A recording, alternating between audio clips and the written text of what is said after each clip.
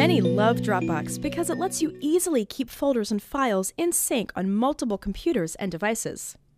It's easy to do this with Transporter. First, create a folder that you want to sync across your computers. Here, we created a folder named SyncBox. Next, open your Dropbox and SyncBox folders. Then drag and drop the folders from Dropbox to SyncBox.